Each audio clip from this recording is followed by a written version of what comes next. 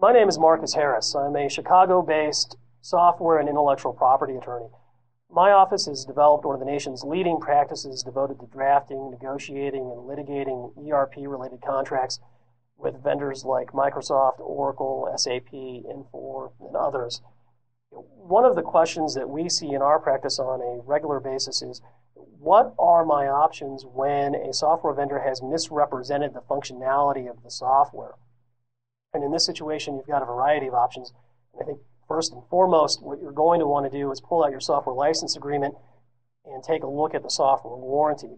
And if, in fact, whatever defect in the software or the misrepresentation actually reads on that warranty, you're going to be in a relatively good position to leverage a warranty claim against the vendor in order to get some sort of a resolution to the issue that is beneficial to you. If you don't have a warranty claim, you've got other options, and I think one of the options you need to consider is trying to negotiate some sort of a resolution with the vendor. And now this may involve you purchasing professional services or consulting services in order to modify the software to get it to do what you thought it was going to do, or the way the vendor represented it would work. If the vendor is unable or unwilling to do that, you need to give serious consideration to engaging a third party to modify the software so that it works the way you want it to work, or it works the way that the vendor said it would work. And I think you also need to give serious consideration to having a good portion of any fees associated with that being paid by the vendor. If the vendor is unwilling to allow a third party to access its software, you need to think of some of the other options that might be available to you. And I think one option, and it's typically not a very viable option for licensees, is to return the software and then seek a refund from the vendor.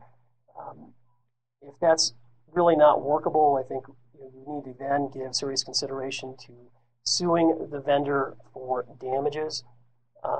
Certainly not an ideal situation to be in.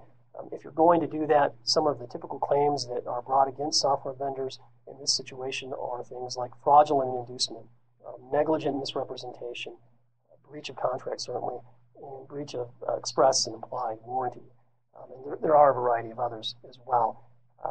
But I think, if you go with some of these options, I think you may be in a situation to successfully resolve whatever issues that have presented themselves. If you have any questions about any of the issues raised in this video or any of the issues raised in any of the other videos that we have, please feel free to give our office a call at 312-263-0570. Thank you.